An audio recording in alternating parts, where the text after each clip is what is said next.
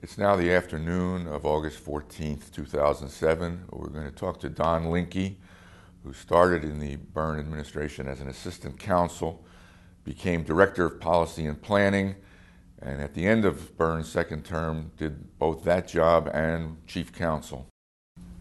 Don, how did you come to be part of the Byrne administration? It was pretty much an accident. I was practicing law with a Newark law firm. Our firm had a divorce case against another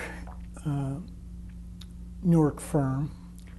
I was assigned to this divorce case. It was a wealthy couple that lived in Short Hills. And the associate who was representing our adversary in the case for the other law firm was John Degnan. So John and I were assigned usually to the fairly minor chores of the divorce case when the partners thought it wasn't worth their time to do things. And we got to know each other, opposing each other in this divorce proceeding. So I got to know John, and one day I called him to complain about something that their client had done or not done. And he told me, he said, Don, he said, I hate this case, and by the way, I'm leaving the firm in a couple of weeks, so I won't have to deal with it anymore. And I also hated the case too.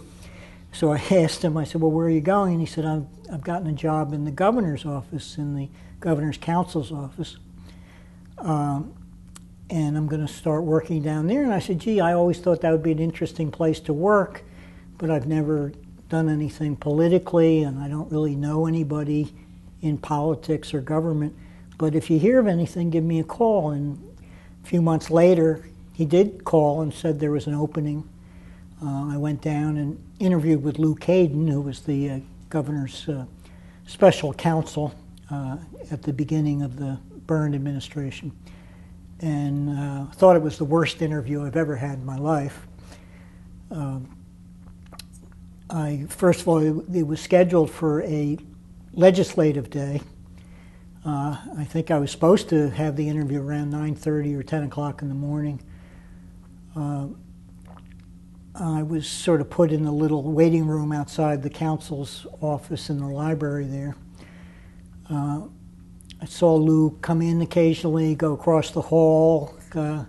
Finally, they told me then to go out to lunch, that, keep waiting around. Meanwhile, my firm thought I was somewhere, and I had to keep calling in, making excuses. Finally got in, I think, around 5:30 to see Lou. Got into his office, and the counsel's office used to have this big, ornate wooden desk, and there was a big leather reclining chair behind the desk. And Lou was fairly short in stature, and he was sitting behind the desk, leaning back, sort of with his chin into his chest. And Lou, like I do, tends to mumble. And he asked me a question. I couldn't understand what he said, and I asked him to repeat it, and he did. And then the second time, the same thing happened, and I asked him to repeat it, and he did. And then I thought, well, I can't keep asking him to repeat the question because I can't understand what he's saying. So for the rest of the interview, I would watch, and when his lips stopped moving, I would say something. And I had no idea whether it was at all relevant to what he was asking me, but I figured I'd just get through this interview and get out the door and the heck with it. And I literally walked out of that interview saying, there's no possible way I can get this job. But surprisingly, some weeks later, I heard from John that they did want me. I assumed that despite my inept performance and miscommunication with Lou, that John was probably lobbying for me. Never really asked him about that, but I just can't imagine I was hired on the basis of a interview where we were on different wavelengths as to what each of us was saying. What's your background prior to that? Where'd you grow up? I'm a native of Asbury Park, went to Asbury Park High School, went away for college at Dartmouth, spent a year abroad at the London School of Economics, and came back, went to Harvard Law School, and then clerked for the state Supreme Court for a year, the last year of the Weintraub Court. For a particular justice? Yes, for Justice Hayden Proctor, who used to have his chambers in Asbury Park. A wonderful man, a former Senate president, assignment judge in Hudson County, a Republican, lived in Interlaken, a native of Ocean Grove. He used to take me over. We'd work Saturday mornings, and after we'd work Saturdays, he would take me over to Ocean Grove, and we'd walk around Ocean Grove, and he would tell me who lived where and the gossip of the families in Ocean Grove and what it was like to live and grow up in Ocean Grove in the old days when it was really a Methodist camp meeting town. He was a fascinating, wonderful guy. Also, much different to work for as a judge, as a clerk for a judge, because we would take cases, and he would start by asking me to sit across from the desk, and sometimes if it was a complex trial, he would have me read the transcript of the trial to him out loud. And he would occasionally stop me and say, let's note that and put that because we may be able to use that. And then he would do the same thing with legal cases, where I would read them out loud and he would say, oh, well, let's make a note about that. So you really were working with him as an equal in terms of researching and writing the opinions. And I've never really heard of a judge who worked like that before. Most law clerks, frankly, spend their time largely in the library researching cases, checking citations and precedents and so forth, but very rarely got that type of interactive contact with the judge that they worked for. Did you join the Byrne administration in 1975? I joined in the summer of 1975, probably at the lowest point of the administration, right after they had lost the income tax for the second time.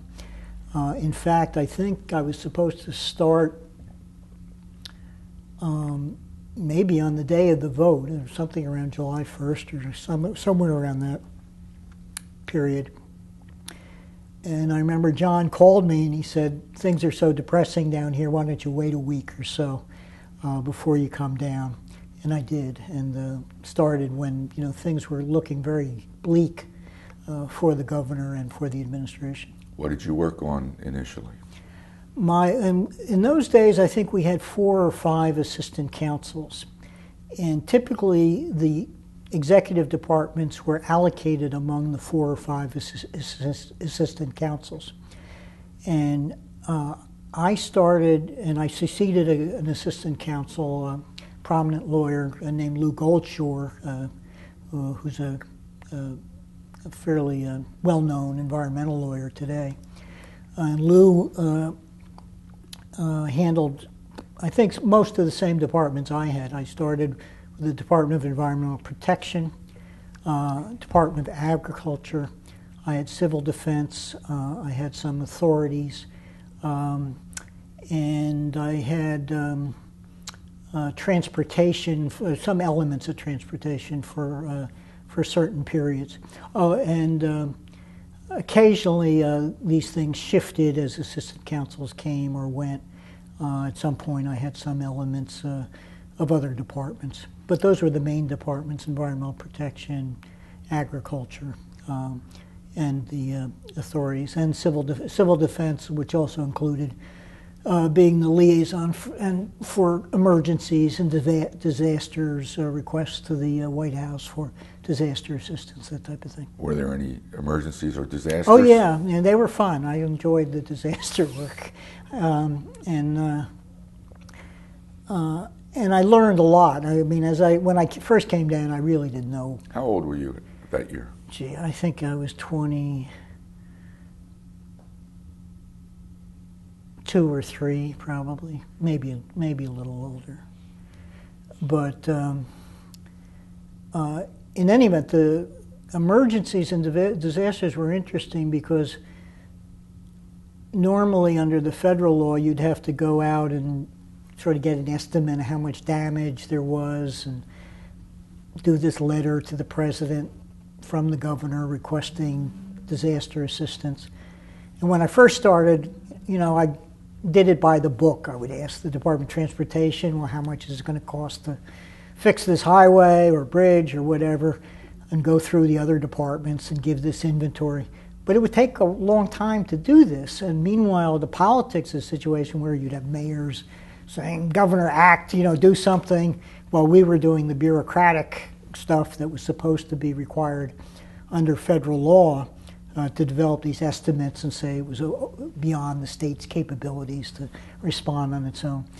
And we were getting lots of political heat for doing it, and quite rightly, because the people affected and the local public officials are saying, well, come on, let's just act and do it. And then later I learned that's what you did. You just made up the numbers. Because it was silly, because most of these numbers were really fabricated out of whole cloth anyway. And also, it just didn't really matter. The feds didn't really care either. So when you hear on the news about a disaster somewhere in the United States with estimated damage of $750 million, you immediately think that's a made-up number? Yeah, I'm always very skeptical about these numbers. It sort of reminds me, I guess, of George Carlin's joke is that when you hear all these estimates of how many deaths in an earthquake somewhere, and then when they reduce them later, he says he's disappointed. But I think all these numbers are pretty much mystical in terms of, because you can't, and you shouldn't be, and that was something I still find somewhat silly in the federal law today, because during a disaster you shouldn't be doing this type of stuff. You should be helping people and and providing relief rather than sending out people to do accounting work as to how much it's going to cost. What department did you work most with? Environmental protection, and that was also really fascinating. David Bardeen was the environmental commissioner, came on before I was there, came on early in the administration, not quite at the beginning, but pretty early on. Succeeded Richard Sullivan, who was in the Cahill administration, was very well respected by the environmental community, was viewed as one of them in terms of what he was doing with the department. But Governor Byrne decided to offer the job to Dave Bardeen, who was a fascinating character, an Orthodox Jew, had worked in Israel, was a lawyer, full beard, used to wear sandals to work. And he invited me to participate in almost everything the department did. I sat in on their early Monday morning staff meetings where he would ask for reports from his assistant commissioners and division directors. And he really did, I think, give me almost full access to his key people and would call me frequently to discuss things. How was he viewed by environmentalists? I think in the beginning, and this again is a little bit before I got there, he was viewed skeptically because they had viewed Sullivan with such esteem. And I think they were a little wary that the Byrne administration was going to backtrack somewhat on the environment, given that they were not going to continue with Dick Sullivan as head of the department. I think over time, David reassured them. He also had a very sharp, I think, political feel, and he was very good at that, and understanding who we should speak to. I think he went out a lot to talk to the environmental groups.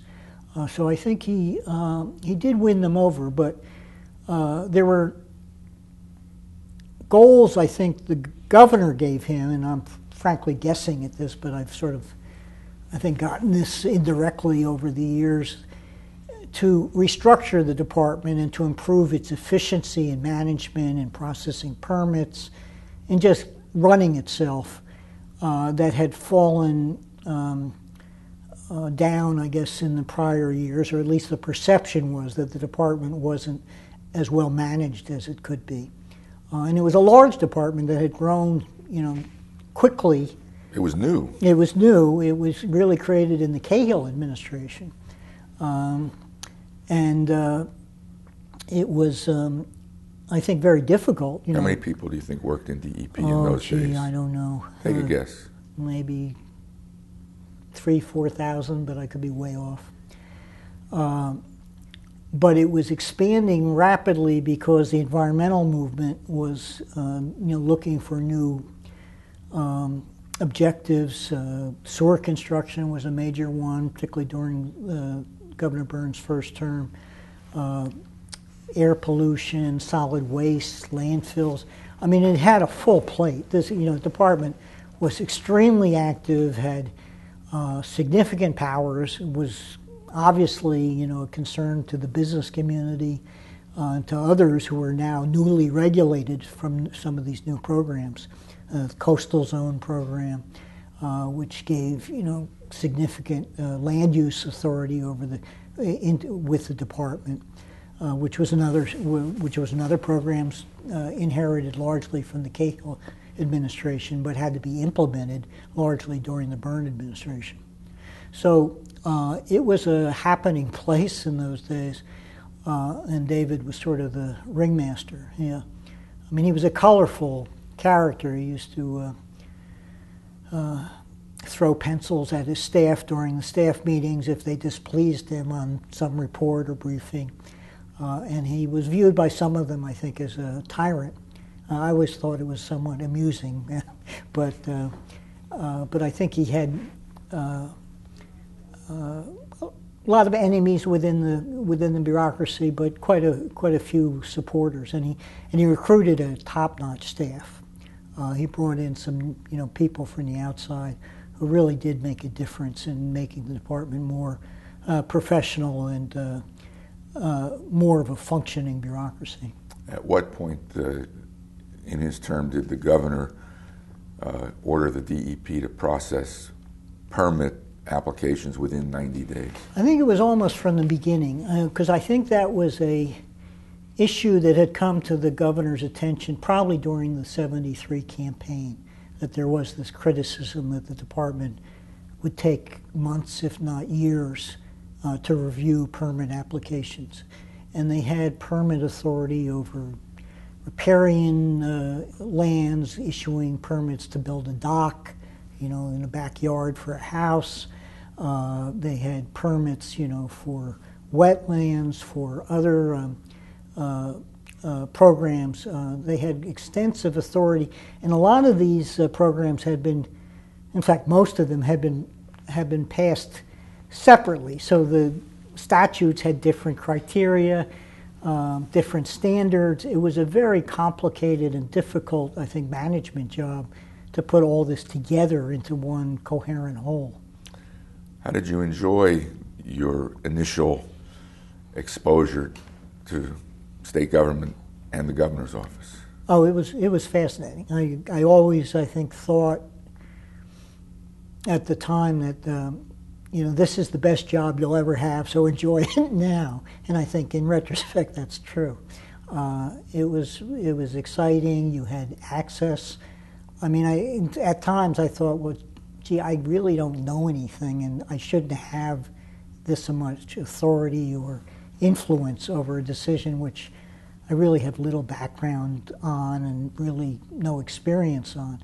And I was always, particularly in those early months, I think worried that I'd make some major mistake. And I was probably somewhat intimidated by both the people around me and in the issues and the magnitude of what they were asking me to do.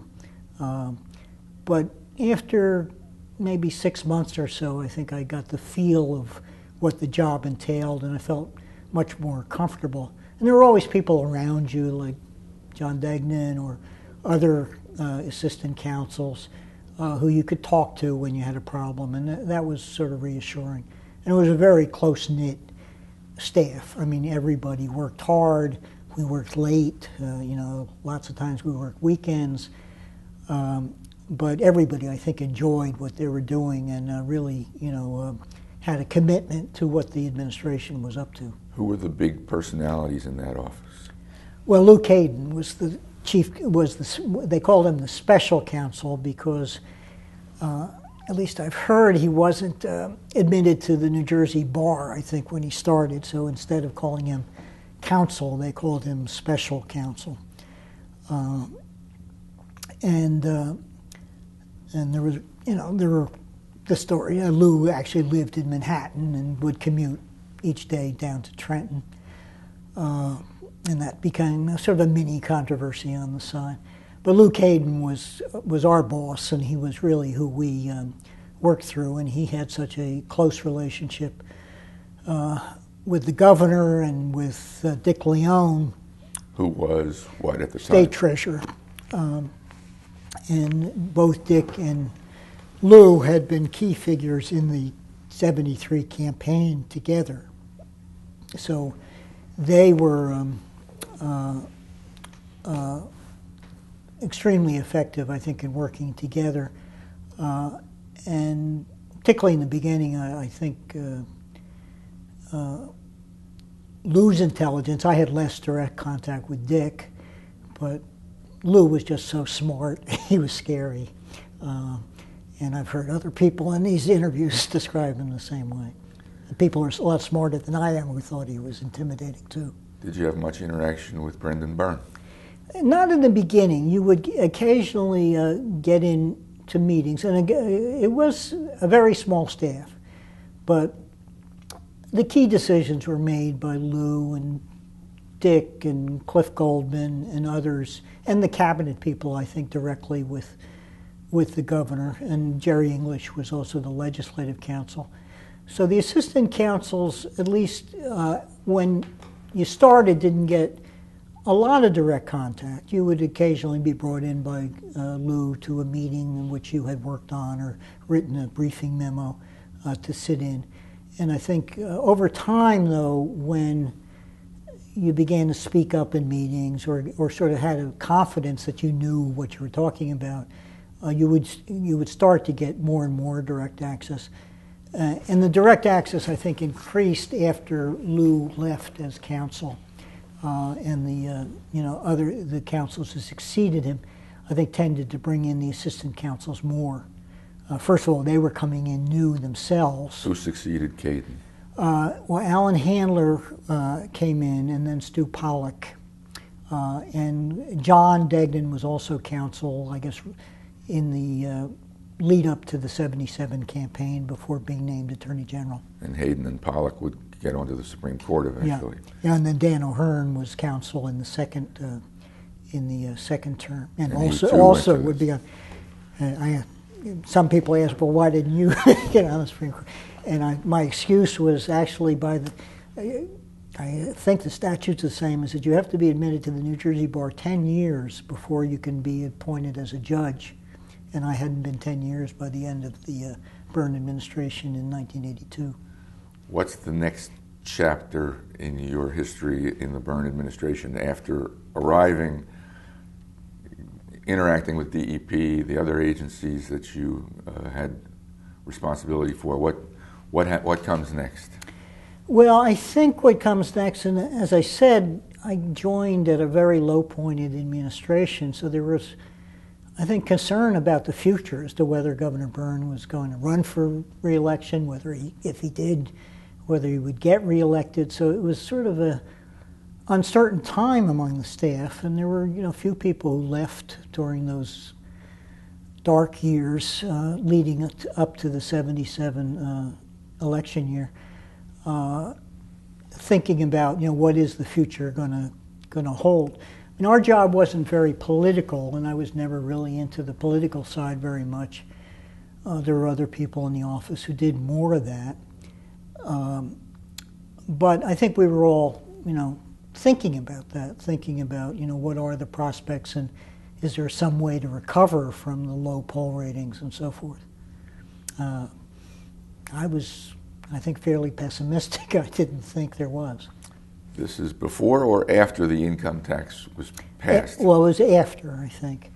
I mean, after the income tax was passed, I think there was an initial feeling of relief and finally success, but then I think it hit home that politically this was going to be a very difficult hurdle to overcome in terms of the governor running for re-election and recovering.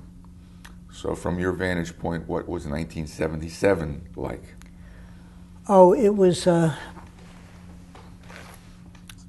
extremely exciting year. I mean, again, I think we started with the idea that it was going to be a difficult campaign. There were so many people, you know, testing the waters to run against Governor Byrne in the primary, and that's probably what did save him finally, was that all these people announced and became candidates and split up the vote so that he won with you know, fairly low percentage of the vote. And I always thought that was unlikely. I mean, I remember John Degnan would always ask me when something positive had happened in terms of the governor's prospects, or somebody endorsed him or whatever. And I remember telling John, I said, John, I think that when Brendan Byrne looks like he can win, then the other candidates will get together against one other, behind one other person, and solidify the anti-Byrne vote, and then we'll be, you know, dead. But I was totally wrong. I mean, it showed how little political skills I had. And that's really, you know, what happened is all the candidates stayed in the race and split up the anti-Byrne vote. I mean, if there was one anti-Byrne candidate, I suspect the governor would not have won that primary. Did you have anything to do with the campaign? Yeah, I wrote speeches, papers. I mean, I don't think I ever went to the campaign headquarters physically. You know, on off time, I would write policy statements and positions that I thought would be helpful politically, but were, I think, geared toward the idea that they would be popular, you know, or help to some marginal degree in the campaign. But I didn't do, the only direct campaigning I did was that a few of us, Kathy Forsyth, who was the press secretary, and one or two others, I can't remember who else, but we were some weekend, we went down campaigning to the Columbus Farm Market, handing out flyers for Governor Byrne. And I remember one woman taking the flyer, looking at it, seeing his picture on the flyer, spitting at it, and tearing it up in little pieces, throwing it down on the ground, and start jumping on the flyer. And then we decided that the Columbus Farm Market was not a good place to campaign, and I think we went somewhere else for the rest of the day. But that was the only direct campaigning I ever did. But a lot of the people in the office, like John Degnan, were out, you know, doing much more active work in the campaign. So I had much more of a significant role within the State House, I think, because people were outside doing things. And I remember on Election Day in November, there was an incredible rainstorm that flooded much of New Jersey, mostly North Jersey, to the point where the path tubes were closed because they had become flooded. And the commuters from New York were expected to be strong Byrne voters because of the income tax and the impact it had that they would not have to pay the New York City tax. And particularly in Bergen County, that we expected strong Byrne votes in Bergen. And when it was, when the path was closed, and when it was raining so hard, we really were concerned. At least I mean, I wasn't, but I was in the State House. I was there, and about 3 or 4 o'clock in the afternoon, I got a call from Dick Leone, who was at the campaign headquarters, saying, Don, you've got to draft an executive order to extend the hours of polling for 2 hours so that the commuters can get back from Manhattan to cast their votes. And I remember saying something to the effect that, and I think Dick Coffey was also on the line from the campaign headquarters, saying something to the effect that, Dick, this is an executive order that you want signed from a governor who is a candidate in this election, that it would extend the hours of the statute, which would help him in this election. And I said something like, this is sort of like Latin America. I said, and he said, well, we're really worried that we're not going to get those commuters home in order to vote.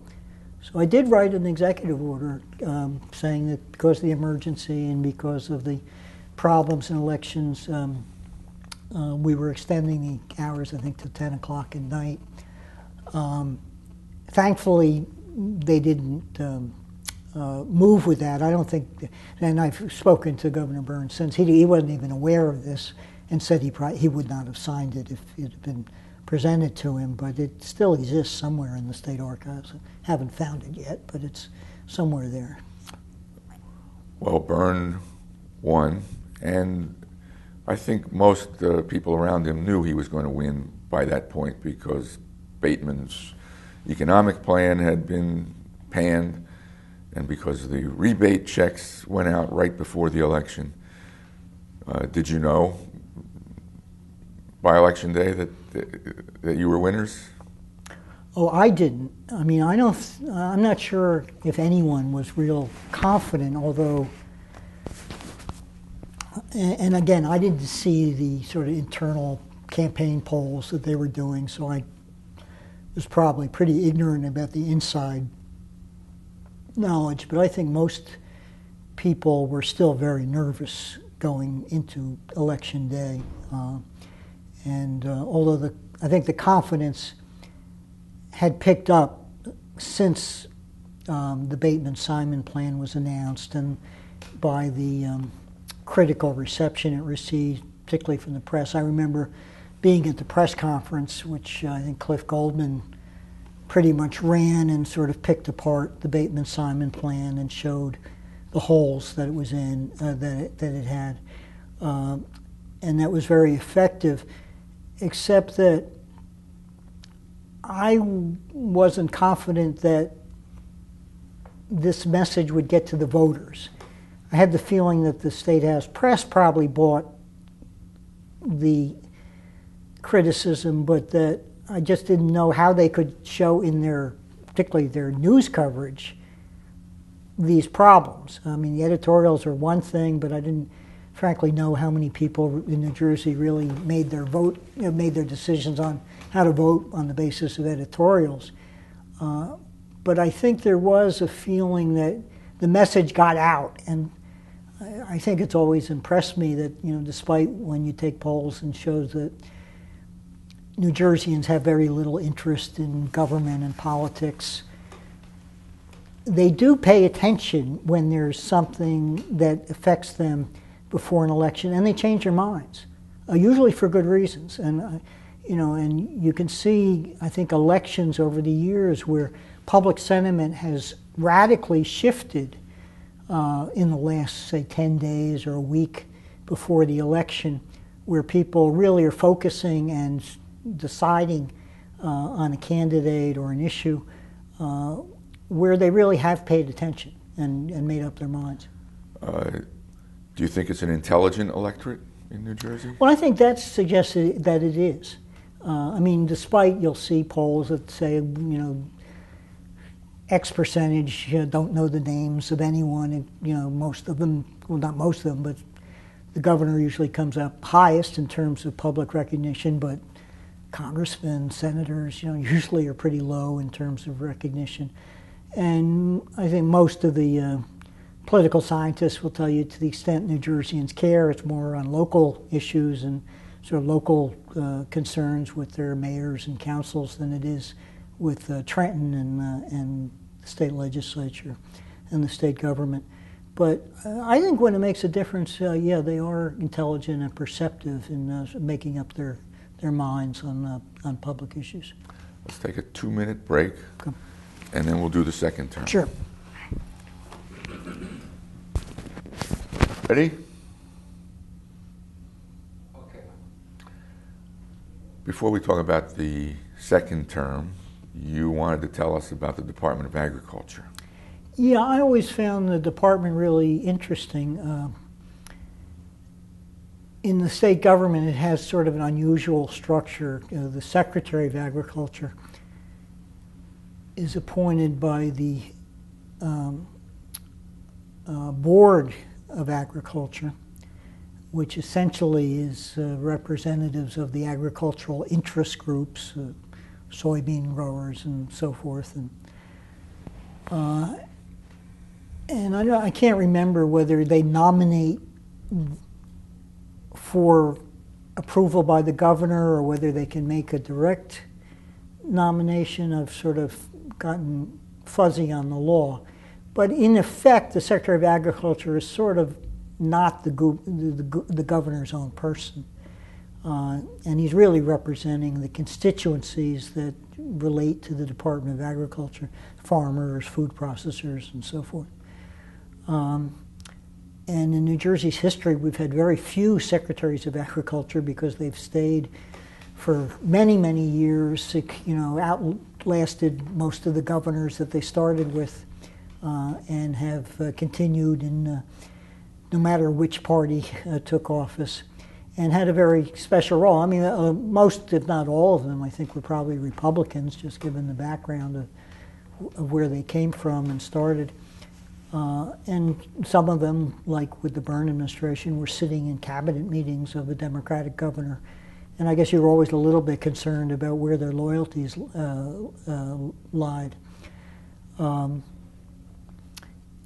Lampe was Governor Byrne's Secretary of Agriculture throughout his whole 8 years in office. And he was a interesting character. He had a great feel for public relations and for press. The department is very small. It used to have, I think, one of the smallest budgets of any of the state departments. And there were, over the years, many, I think, proposals to merge it into some other larger department for efficiency's sake. Or I think maybe one or two of them surfaced during the Byrne administration. And I think we also looked into the issue of whether the department structure was really consistent with the state constitution and the governor's authority. I guess when we had some disagreements with the department. But Phil Lampe, I think, through all those administrations, knew how to cultivate governors, no pun intended, and stay on their good side during the various seasons. He would be often seen bringing over blueberries or strawberries to the State House for the governors and their staffs. And he also, I think, had really good relations with the limited press that covered the activities of the department and the legislature. He would also host a one-day tour each year. I don't know if they still continue to do it, of farms with legislators and I guess other local or county officials to go along to see sort of model farms or food processing operations and the like. I guess one issue I remember where we knocked heads a little bit with the department was that I guess I got interested in, and John Degnan also was interested, I think, in why New Jersey regulated milk prices and had minimum milk prices, because it was a time when on the federal side there was a wave of deregulation. The airline fares were deregulated during that time. And there was a general movement, questioning why government should intervene in private markets and set prices. So I think we looked at the milk pricing program with some skepticism as to why it should exist. There are some good reasons, but I wasn't, I think, knowledgeable enough at the time to understand it. In any event, I guess we had the governor chair a public hearing to get testimony on the issue. And I recall the hearing was in one of the State House chambers, I think, maybe in the Assembly chamber. And we got there, and there was a table, and I think I was sitting at the table. I'm not sure if John Degnan was there too. But the governor was going to be the chairman of the hearing. And then a few minutes before we started, Phil Lampy comes in with gallon jugs of milk and puts them on the table in front of us. And suddenly we see this sort of flurry of photographers come up to the front of the room taking pictures, and we're sitting behind these jugs of milk.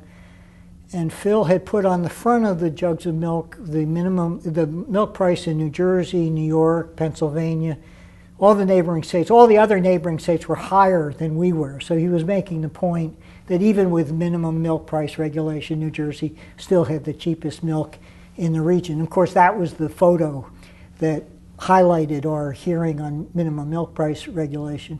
But I think it showed how skilled Phil was at public relations and press relations and trying to make his point. And I don't think much happened with with our effort to abolish minimum milk price regulation. We may have gotten some minor changes in the program, but I think Phil was well known during his time for some of his performances in public forums. All right, let's go to the second term. You still assistant counsel, or is that when you get promoted? Well, I was assistant counsel, I think, through the end of the first term. And then one of the ideas that had been discussed even before I joined the governor's staff was restructuring the governor's office and trying to deal with some problems that had been identified. And some of these may have even been identified during the transition in 1973, before the governor took office in his first term. The structure of the governor's office in those days was the governor's counsel's office, whose primary responsibility was legal, was to review legislation and other legal matters that affected the governor, extraditions, pardons, commutations, signing of riparian grants, other legal documents that required the governor's signature, some other miscellaneous responsibilities, sale of state real estate. I was also, as an assistant counsel to what they call the State House Commission, which is a body made up of the governor, legislative leaders, I think the treasurer, I don't know, about 6 or 8 people, I've forgotten now, which at that time, I don't know if the structure has changed, had the responsibility to approve sales or leases of state real estate, land, National Guard armories, anything else the state had but thought was surplus or wanted to get rid of. So that was another function. I guess that also brings up another anecdote that might be interesting. The Chancellor of Higher Education used to have a home in Princeton that was given him as being chancellor. It was owned by the state. And the Chancellor of Higher Education, when Governor Byrne, in his first term, was Ralph Dungan. And Ralph resigned, I guess, a couple years into the governor's first term. And when he left, it was decided that the new incoming Chancellor of Higher Education, was Ted Hollander, would not be given a home. That became a minor issue that I think Ted Hollander discussed when he was interviewed as part of this series. But in any event, they decided that there was really no reason to give the Chancellor of Higher Education a state-owned home to live in. So it was decided to put the home on the market. In those days, mortgage rates were very high. I think they were over 10% at the time. Inflation was high. The real estate market was really very dead. So we put the house on the market, and it was a very nice home in a very upscale Princeton neighborhood. And it just sat there for months and months with no bidders. Finally, we got a bid, and we had a meeting in the State House Commission, and we talked about it, and I think all the members of the commission were very pleased that finally they had gotten a bid to buy the home. And then about a week later, someone discovered, I don't know if it was a newspaper or what, that the buyer was a cult based in Morristown called the Circle of Friends, which was headed by some older guy who had recruited some very attractive young ladies as part of this cult. And it was at least alleged at the time that they would infiltrate political campaigns of legislators and others to sort of gain influence. For what reason, no one, I think, ever quite knew. But in any event, I remember receiving a phone call from the mayor of Princeton Township. I think it was, might have been Jay Blyman at the time. After this broke, saying, can't you, reverse this and not sell to the cult? And legally, I didn't quite see how we could, but, we looked into it and decided we really couldn't. Finally, what happened was that the neighbors got together, pooled their funds, and I think gave the cult a premium of, 50% or so over their buying price and bought them out and then resold the house after that. But in any event, to get back to, I think, the track I was on, the council's office had a lot of responsibilities. In addition to the council's office, there was the press office, which, as it sounds, primary duty was to staff the needs of the governor and the press. Kathy Forsyth ran that? Well, it was Kathy Forsyth, Bob Comstock, Joe Santangelo. But the office, at least in those days, was usually two professionals in addition to, some clerical people in general, maybe two or three professionals. But it was very small, and they were pretty busy responding to questions from the media, and writing speeches and handling press conferences, and doing the other things that press people do. And there was Jerry English's operation, Legislative Council. Jerry handled sort of relations with the legislature, but mostly from, I guess counting the vote standpoint, and also she handled interviews with prosecutors and prospective judges for appointment. And she had a very small staff. Bob Torricelli, Tom O'Neill were on her staff at different periods, but I think typically she had maybe, again, 2 or 3 people. And as I said, the council's office was usually around a handful of assistant councils in addition to the council. I don't know how large the council's office gotten now, but I think it's much larger than it used to be.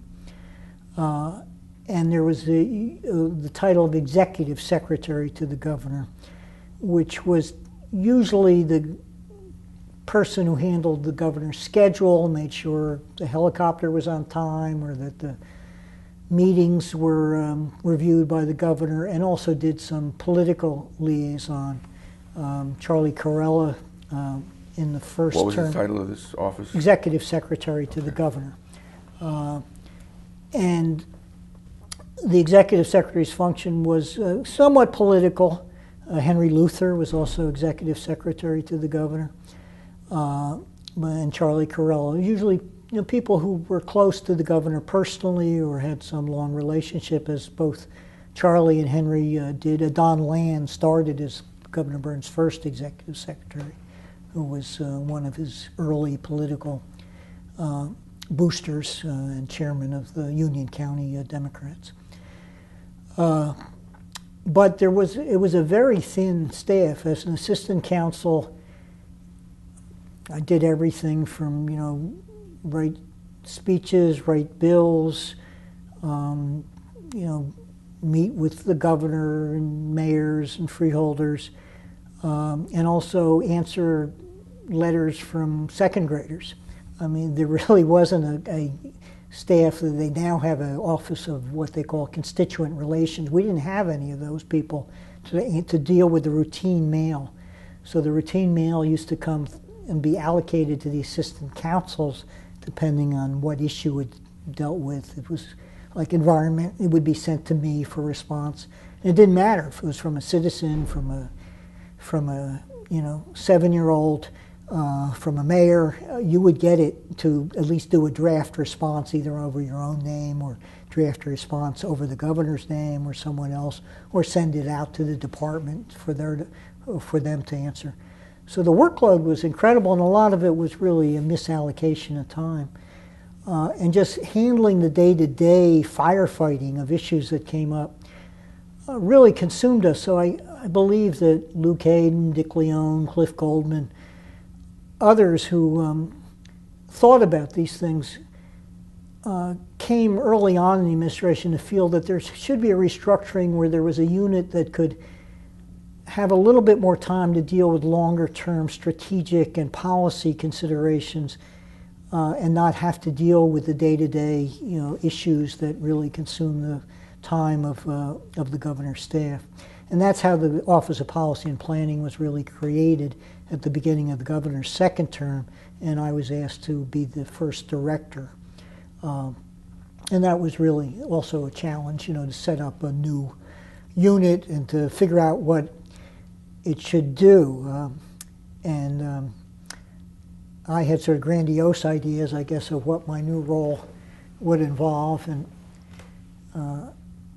I was brought down to earth very quickly. What did you think it would involve? Well, I said policy and planning. Director.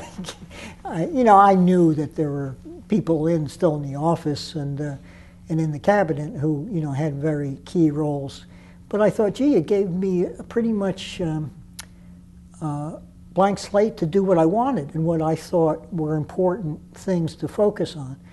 And I guess what I wanted to do was focus on the things that I thought the governor thought very important: urban policy, later Pinelands, which we'll probably talk about in more detail, transportation, some of the larger development land use issues, Liberty Park, some of the things that would be lasting, that would make a difference for New Jersey over time. And those are the things that I thought that would be interesting. But I wasn't quite sure what the governor had in mind for this new office. And then I guess a few days after I was appointed, I got a call from Dottie Seltzer, who was his personal secretary.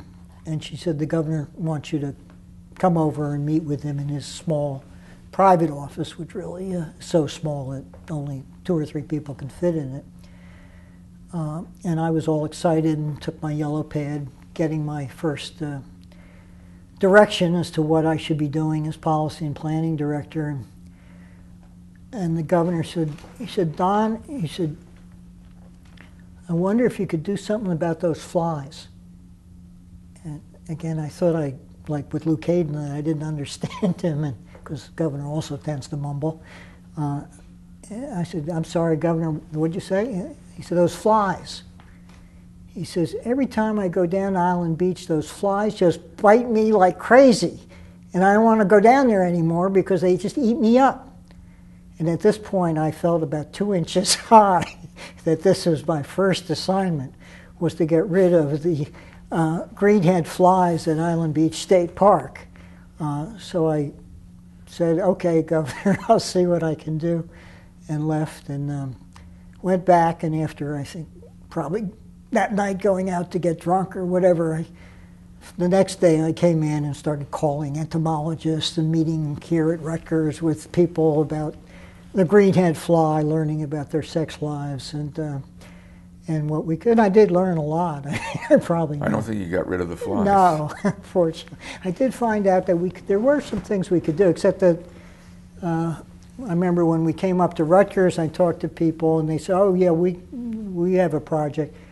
And they sent us down a proposal to do like a study for $500,000 to figure out, what to do. And so when I saw that, I said, this is just not going to work.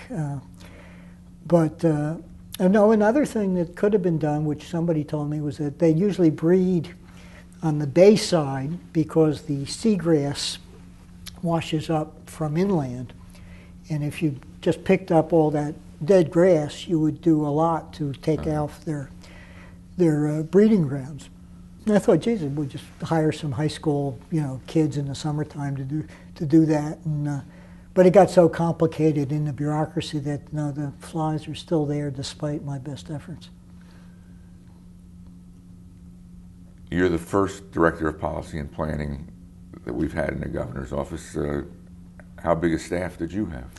About the same size as the council staff. I think 4 or 5 people. I mean, it would change once in a while when somebody would leave. But generally about that. And we were structured somewhat differently. I don't think I allocated the staff among departments. It was more among larger projects. One of the things that we did was create what we called the Cabinet Development Committee, which would meet monthly and get the departments that were mainly involved in infrastructure and development, like environmental protection, transportation, labor and industry, treasury, and talk about major projects that were around the state and whether we should be for them or against them. And was there a way we could make them go quicker if we were for them? And what types of positions we should be taking. Because there was a lot of criticism that there wasn't much cooperation or even communication among the various executive departments on major development projects as to what positions they should be taken. And sometimes departments were acting at cross purposes on the same project because they weren't even communicating about permit application or financing application. So I thought that one of the advantages we had at the governor's office was to put all the same people in the same room and say, this project, who's got a piece of this project and what are you doing about it and where does it stand? Does a particular project come to mind? Oh, we were very involved in the Meadowlands. At the time, there were various proposals for different shopping centers. I think there were at least 3 different shopping center proposals, sort of the precursors of Xanadu.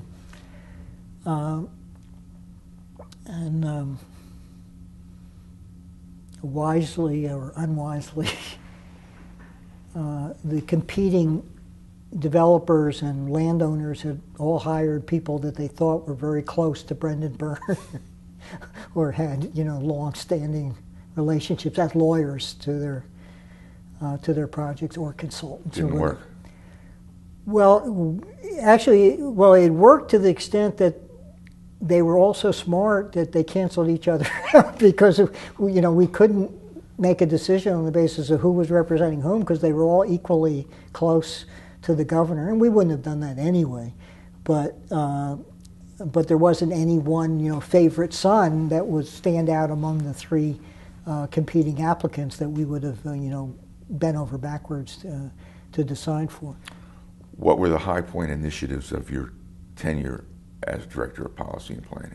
Well, I think the development of Liberty Park, which David Bardeen as Environmental Commissioner really deserves a lot of the credit, was something that I took a real special interest. It concerned me that New Jersey didn't have the types of attractions that were, world class that would get us attention. And I thought Liberty Park had that potential. Still don't think it's realized that potential, but But for what it is now, which is very nice, I think the Byrne administration deserves most of the credit. And I'm a little disappointed that since it hasn't gone further than it has. But Liberty Park was something that I was really particularly interested in. I remember going up with representatives from the Rouse Corporation, which at that time were sort of the nation's leading urban thinker and developer. They were the developers of the actually architects and designers of the Baltimore Harbor Place redevelopment. Also had worked in Boston, and had a very outstanding reputation for what they had done in older cities in terms of redevelopment. And asked them to come up. I remember walking through the old railroad terminal in Liberty Park with them, and things were falling all over places. There were wires all over. I mean, it was really falling apart. As we were walking through, just coincidentally, maybe it was the QE2 or maybe even the older Queen Elizabeth just sailed right by the windows, and it was just a spectacular sight. It was almost like we had staged it. For one reason or another, we couldn't get them to come up. We did put a small children's museum in the terminal for a while, but then local politics intervened, and the Jersey City people opposed the renewal of the lease for that children's museum. But I've always thought that Liberty Park and the waterfront up there could be, something like the Baltimore Harbor, or something even better in terms of attractions. And the Science Museum was also something that I was very heavily involved in as policy and planning director. That originally was going to be located out on I-280. I think 280, maybe it was I-80. And I think I was the one who suggested Liberty Park as an alternate location. And they did decide to build in Liberty Park. Also, in policy and planning, we got the Circle Line to stop at Liberty Park on its service to the Statue of Liberty in Ellis Island. I thought that was a nice coup that we really, went out on our own and sold to them. So that was an area that I think we had special interest in. We also had, and this also was something I was involved in as assistant counsel with environmental protection. We're very heavily involved with the Pinelands, and we interviewed the first prospective appointees to the Pinelands Commission.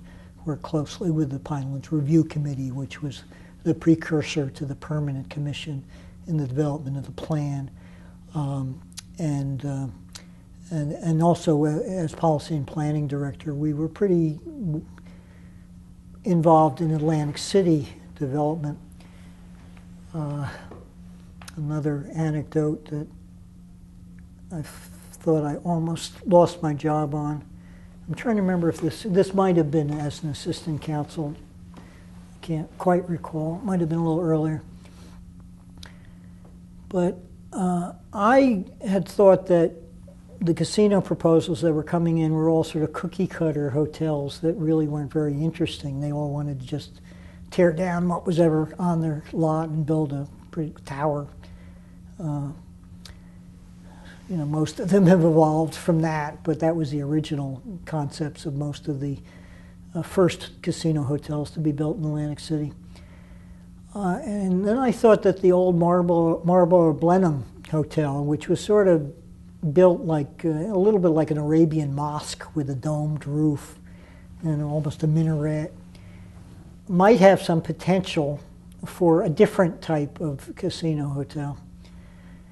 And I remember, and Bally's had bought the old Marlborough Blenheim, and they had, like the other prospective casino operators, come in with a proposal to tear it down and build a tower on the site. And I met with them, and I can't remember who the lawyers were or whatever, and suggested, well, why don't you make it into like a Monte Carlo style, elegant, high roller casino renovate the old sort of Arabian mosque element of the hotel, make it much more upscale than the other casino operators, so that you can, go to the high rollers and have a little niche that they won't have. And it was very interesting. They came in with all sorts of studies about the psychology of gambling design and how you design casinos to make people act quickly. The mirrors and the noise is intended for people not to think, but just keep on putting their chips down or the money down. And that the design of the casinos are all to reinforce this sort of psychology of the gambler. And that when you built a much more laid-back, elegant casino, people didn't act as quickly and didn't gamble as quickly, and that had an impact on the handle. And I thought that was interesting because it was something I had never knew about, but it was something among many things that I learned in the job. But I kept on pushing them, and finally I think they thought that they would need my okay to get their license, and they came back with another proposal. Would they have? No, I think if they had pushed over my head, they could have easily gone over me. But I don't think they knew that. And I thought I had a good idea. So they did, they spent the money to come in with a new plan that would keep the, hotel and do an elegant casino, and then do a tower next door with a more contemporary casino. So they were compromising. I thought that was fine compromise. And then coincidentally, I guess I was in the governor's office, and we weren't even talking about Atlantic City, but somehow it came up. And he just offhandedly said, oh, that Marlboro Blenheim is so ugly, they should just dynamite the place. And when I heard this, I said, uh-oh. I said, if he knows what I've been up to, I said, I'm toast. So I quickly left the meeting as soon as I could, went across the hall to my office and called, I guess, the lawyer for Bally's and said, on second thought, your first plan, I think, is the best. And he probably thought I was nuts. And then the postscript to this is that we used to each year have a staff and cabinet retreat where we'd go away for a couple days and sort of discuss larger issues of the administration and where was the administration going and how to improve things. And we happened to be having the retreat at the Seaview Country Club, I think before the Marriott was built. Or maybe it was after the Marriott, but in any event. Marriott bought Seaview. But I don't know if they had built, I don't know if they had built the tower or not, but in any event, it happened to be on the day they were dynamiting the old Blenheim. And the governor made sure that he adjourned the discussion so that everybody could go up to the top floor to watch. And I felt somewhat sheepish about this, but I don't think he ever knew. And I don't think I've ever told him the story until now. But that was another thing that I think we were very heavily involved in, is sort of the development of Atlantic City, and it was another area that I was a little bit disappointed in, in terms of the slowness of the progress. I think now things are starting to happen down there, but it's been a good, 20 years that was sort of treading water in terms of redevelopment down there. And the governor's also said, I think one of the mistakes we made was not trying to force a regional authority over the area so that we would have more control over development down there and more leverage. Why? There's something wrong with the way it's developed? Well, yeah, I think it's developed somewhat haphazardly. I don't think there's been an overall entity to sort of kickstart projects, to come up with ideas on its own, particularly with non-gambling attractions. The things that have developed, on the side, like minor league baseball and other things have had really mixed success. But you know, I think it's a little disappointing that Atlantic City hasn't developed the diversity of attractions that you have in Las Vegas and other areas. So Liberty State Park, the Pinelands, Atlantic City development. What else? Well, urban policy. We were always very interested in urban policy, and the governor had made it a major priority, through his whole time in office. Toward the end of the administration, in the second term, we developed the proposal for a Community Development Bond Act. This was intended to create a pool of money that the state would administer, similar to the federal program at the time, which was called the UDAG program, the Federal Urban Development Action Grant Program, which has gone by the wayside over the years. But it was intended to stimulate development projects which would have also larger impacts in their neighborhoods or areas. And it could be things like theaters, museums, and the like, things like the Liberty Science Center. Community Development Bond Act actually did get on the ballot. I think it was I don't know if it was in November of 1981, right before the governor left office in January of 82, or maybe the next year, but it was our proposal. It did pass narrowly. There was a lot of opposition because it was viewed as an urban, bill, and a lot of people voted against it. Remember the size of it? I think it was about 85 million, maybe a little larger. But it did fund the first 10 million of the Performing Arts Center in Newark. Although Tom Kane legitimately gets the credit, the Byrne administration put the first money into the Arts Center through the Community Development Bond Act. I don't remember what else was used by the funds, but the Performing Arts Center was one of the larger recipients of the first round of grants from the project. What was your role in the Pinelands? Well, it started when I was an assistant counsel, primarily because I was the liaison to environmental protection. And this was another initiative that Dave Bardeen really sparked. There was an entity called the Pinelands Environmental Council that was created by statute that was largely controlled by the counties in the Pinelands area. And was chaired by a fairly prominent Burlington County politician named J. Garfield DeMarco, fellow Dartmouth alum, by the way, who was a cranberry grower and landowner down there. And an activist Republican. Activist Republican for many, many years after, until I guess relatively recently.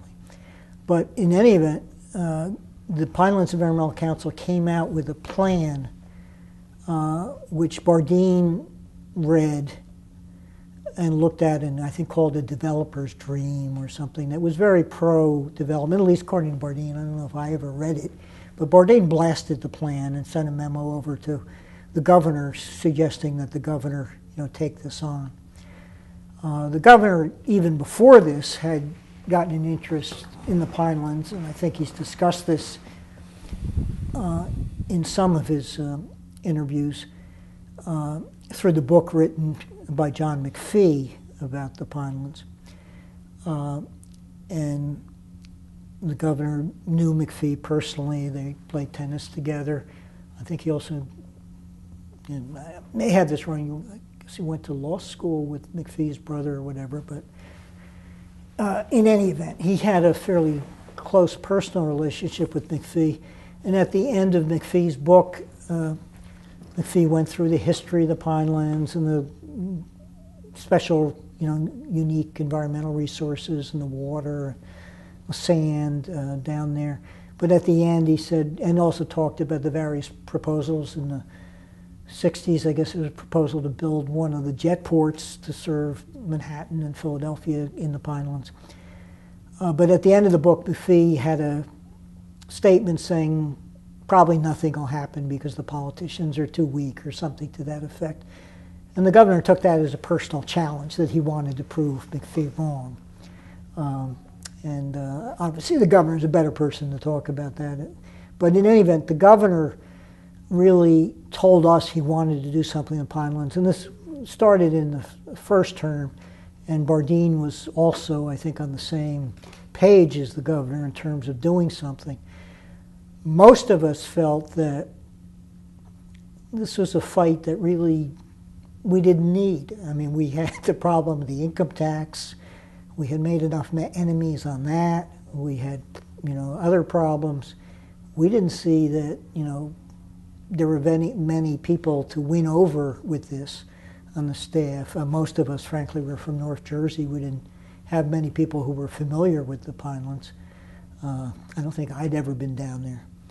And we were somewhat reluctant, I think, to sort of take up this baton and run with it, both because we didn't find it politically feasible, and we weren't sure it was ever going to, be practical in terms of getting anything through the legislature. So there was a lot of delay on the staff side, I think, in acting on what the governor asked us to do. And I think that from time to time annoyed him because he didn't see much action, and it was probably delayed a little bit, maybe delayed for several months because people weren't pursuing his direction. But I was personally involved in the drafting of the bills. I guess one of the contributions I made was looking at one of the early drafts, I think by Mike Catania or Dave Maddock, who were the legislative services staff people who actually did most of the drafting for the environmental committees in the Senate and the Assembly. They had I guess one of the first things that we were puzzled about is how to define what the Pinelands were. People talked about the Pinelands, but they all had different sort of conceptions of what the geography was, where was the boundary. There wasn't any clear boundary for the Pinelands. And I thought, having to draw the boundary would be so politically difficult as to which towns were included, which weren't, that again, it would be politically impossible to get anything through because people would say, well, why is this town in and I'm not, and so forth, because there was no real map at that point to say that this is the Pinelands.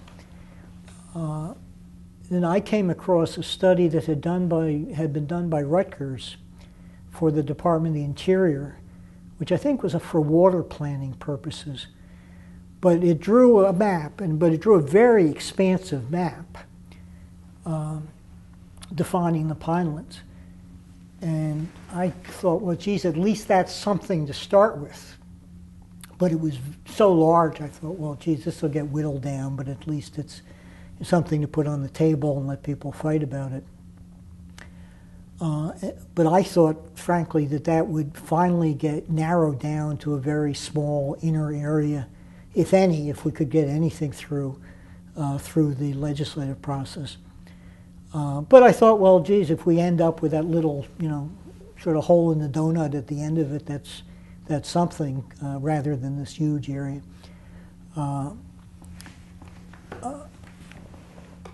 What happened, in fact, was that the large area stayed in the bill, really did not get whittled down hardly at all.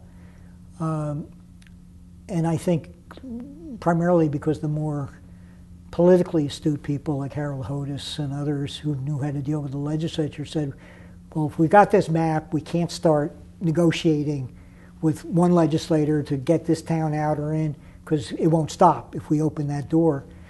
And they didn't, and they held very firm to this huge area, which is the current area under regulation by the Pinelands Commission. Was it tough getting the legislation passed? Oh,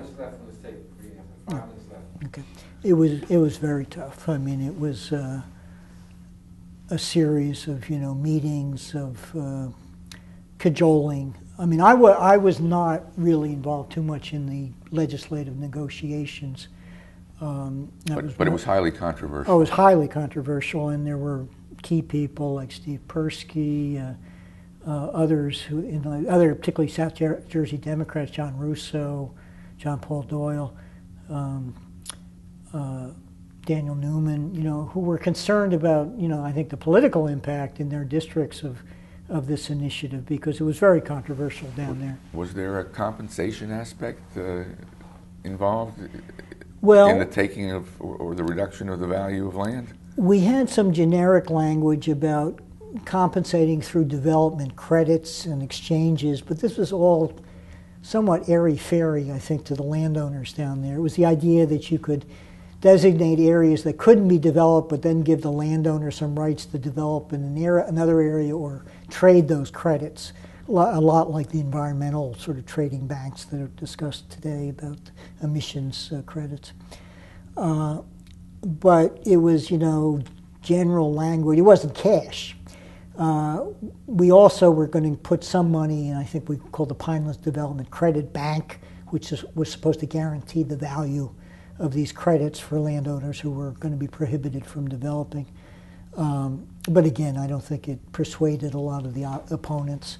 And a lot of the opposition was political. It was an area that was largely Republican. Garfield DeMarco and some of the other people were very vocal critics of the whole process. It's often said that the Pinelands is Brendan Burns' legacy or his greatest achievement. To what extent do you share that view? Oh, I do share that view. The extent of the area, whether it was accidental or not, that really is under regulation, is so extensive that it has impacts way beyond the boundaries of the Pinelands. It's about 1/5 of the state of New Jersey. Yeah, but also the geographic placement. First of all, it's sort of a buffer between Atlantic City and the Delaware Valley. And I can't say that this was planned, but with the development that occurred in Atlantic City and its immediate region, if you didn't have the Pinelands regulation, much of that development would have eaten up the forest because it would go on to the cheaper land to the west. By putting the Pinelands in effect, we essentially confined that area. I think it's somewhat sorry that not some more of that development didn't go into Atlantic City itself, went into Egg Harbor and other areas right out on the outskirts. But if you didn't have the Pinelands, it would have gone much, much further. I think the other thing that it did, which I remember Brendan Burns saying, is that he didn't want South Jersey to develop with the sprawl that North Jersey had experienced. And he felt that by concentrating development in existing towns and areas, that we'd be doing a lot more to, have South Jersey follow a much more, I think, planned approach to its long-term development than had been occurring in his old bailiwick in North Jersey. While we changed tapes, you told me you played an historic role in the creation of New Jersey Transit. You want to reprise that? A very minor but lasting role. Because I didn't have an awful lot to do with it, but I remember Lou Gambaccini called me one day and said, we're drafting this bill to create this new entity, and we've got a, I guess, disagreement as to whether to call it the New Jersey Transit Authority or New Jersey Transit Corporation. And he said, what do you think? And I said, corporation. I think that sounds much more efficient, and that was my one, I think, significant contribution to the issue. Amazing. We assume that there's more meaning to that than simply it No. sounded good to some guy's ear. Well, I mean, I think that raises the larger point. I think people from the outside usually think that there's much more thinking and planning and strategy to a lot of these decisions than there really are. I mean, in most cases, there really isn't an awful lot of thinking or conspiracies or whatever. It's just sort of accidental or happenstance. I think I've observed that from years and years of watching this stuff. What about the completion of I-95? Tell us that story. Yeah, I can't recall whether, I think I must have been involved more as Director of Policy and Planning than as an Assistant Counsel, because I can't quite remember the year. But the interstate highway system was in the sort of final stages of being completed, and all the states were being pressed to make decisions on which segments of the interstate system they were going to complete or not, and if you didn't complete them, you had to request approval from the Federal Highway Administration to de-designate the interstate as part of the system, and I guess provide some justification as to why. And in New Jersey, the principal decisions were between finishing I-95 from where it crosses the state just north of Trenton and Hopewell to connect up farther north. And I think the connection was supposed to be somewhere in Montgomery Township across to State 206. Or 287, which was essentially a beltway in the northern part of the state going over into New York and into, sort of skirting around New York to New England. And we were, I think, being pulled, different ways. Why could you only do one of them? Why couldn't you do No, we could have done two of them. But we were getting lots of criticism by environmentalists about highway construction, particularly through some relatively rural areas of the state. And we were getting sort of counter pressure from labor and construction interests who obviously saw jobs benefits. And we were getting, I guess, different advice from planners as to, which or both of the highways made sense. And I think politically, and maybe it was before the governor ran for re-election, I think we were concerned a little bit about the impact that a no-bill decision would have on labor and support. I'm not sure he ever thought of that because he tended not to think of those things. We did more of the worrying than he did. But at least in my mind, that was an issue as to whether we could annoy labor by not building either of the roads. I think the governor had the feeling that I-95 was going to be very difficult to go through because it was going through some very wealthy areas to the west of Princeton, some very powerful, family interests, old line family farms and things, and that it would be politically difficult. I guess in the beginning I thought, well, I-95 made the most sense, and I guess in my own judgment, I thought, geez, it would be nice to get people from not taking Route 1 and the Turnpike, which I always thought was an ugly road, and tried to do some things about in other time. But I didn't know too much about I-287. And I think we did, well, the governor decided, and I think not on my advice, but he decided that I-287 was the one that made the most sense. And we were also, I think, getting advice from the Department of Transportation that even if you built I-95, it wouldn't really take much of the traffic off of Route 1 and the other roads. So the other thing was the Turnpike was concerned of a competitive free road, sort of paralleling its path to the west. So we decided just to build the I-287 and to de-designate I-95. I guess I read someplace where there are people now trying to revive the idea of finishing I-95. And all I know is that I-95 north suddenly becomes I-295 south. I mean, it's very confusing. It's confusing to me, and I know people driving up from North Carolina they have a problem. Must be incredibly confused. And the Turnpike is also now I-95. Yeah, actually, the I-95 designation is now going to the Turnpike, but I believe that the I-95 segment in New Jersey is the only part of the interstate system, at least on the East Coast, that has not been completed. Huh. I think I saw that on the internet someplace. You wanted to tell us a little about the allocation of racing days in Monmouth County. Well, yeah, it was an issue at the sort of end of the administration. I was serving then after Dan O'Hearn was appointed to the Supreme Court as both the chief counsel and the policy and planning director. And I remember... Why? Too hard to hire a new one 6 months before you're leaving? I didn't want to give up both titles, or my one other title. I should have given it up. I mean, there was... I had a deputy director named Jack Houston, who was a really sharp Kennedy School graduate who was going on to great career success in business, who really was running the policy segment in the last 6 months of the administration. But I didn't give up the title. But in any event, there was a bill to reallocate racing days between Monmouth Park and Freehold Raceway, both in Monmouth County.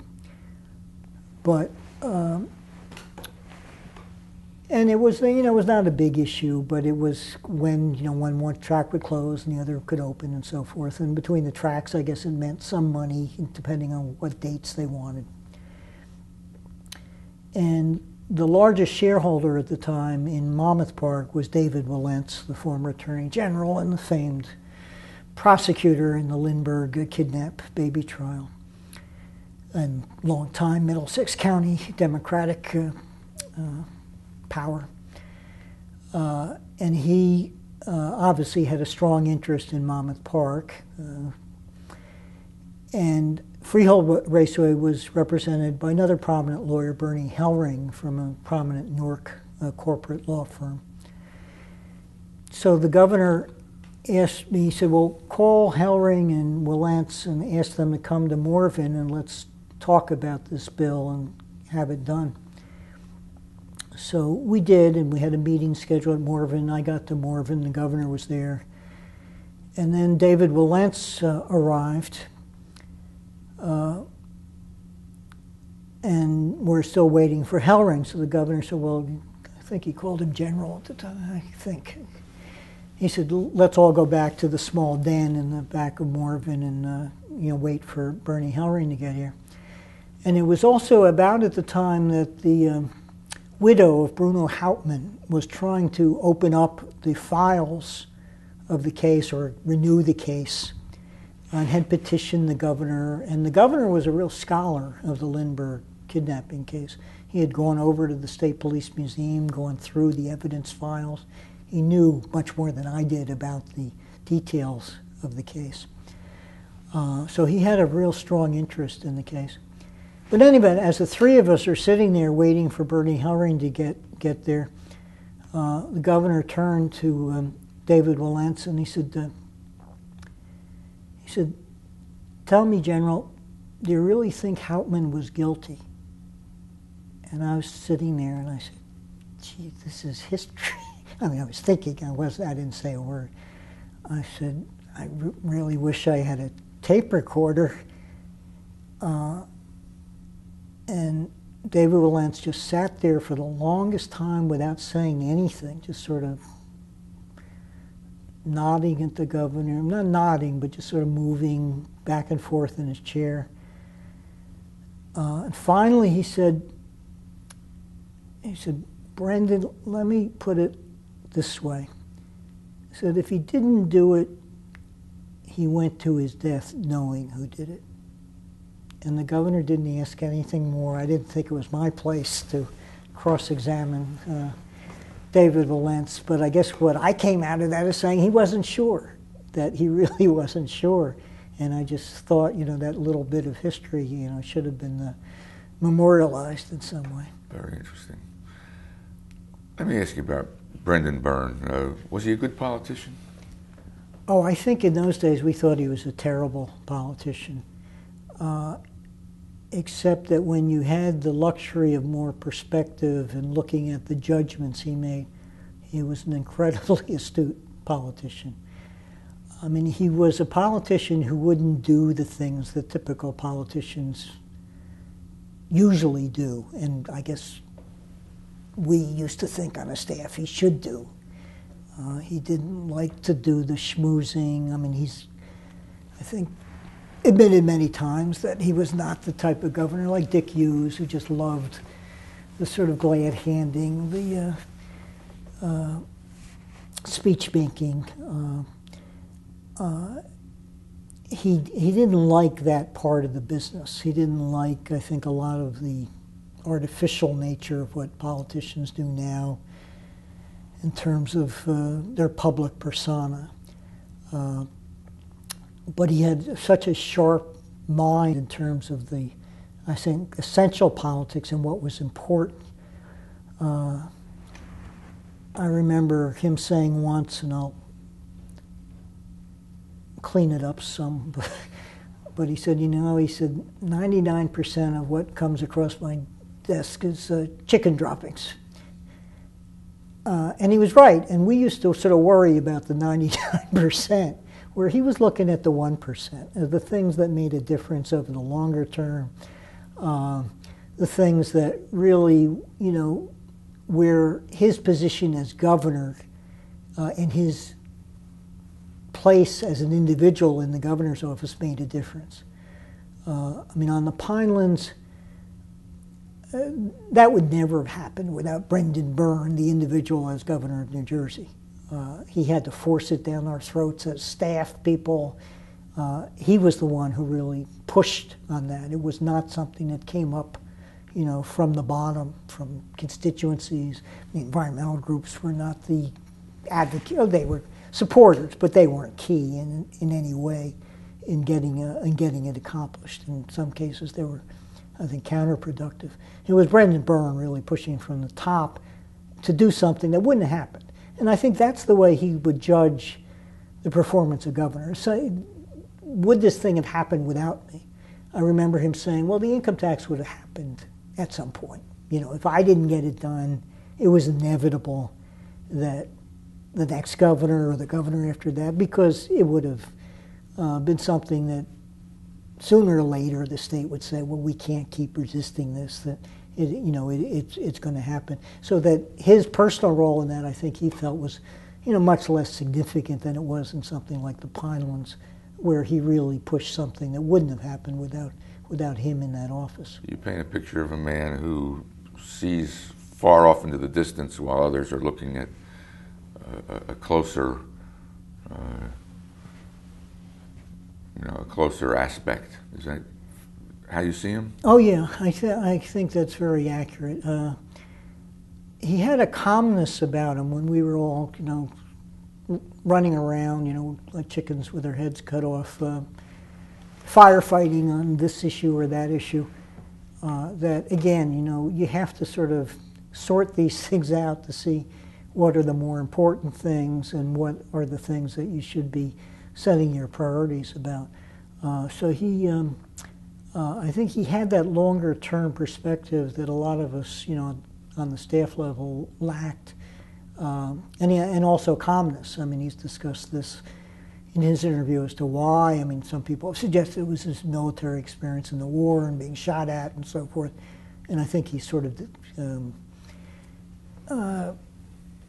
not accepted that argument so much, but he did have a calmness about him, and I think in trying to deal with some of these major issues, even when he was at the lowest point in the polls, and people who were criticizing him. I remember when I was an assistant counsel opening a letter, and taped to the top of the letter were nails, and the letter said, "Governor, I hope these are the last nails in your coffin."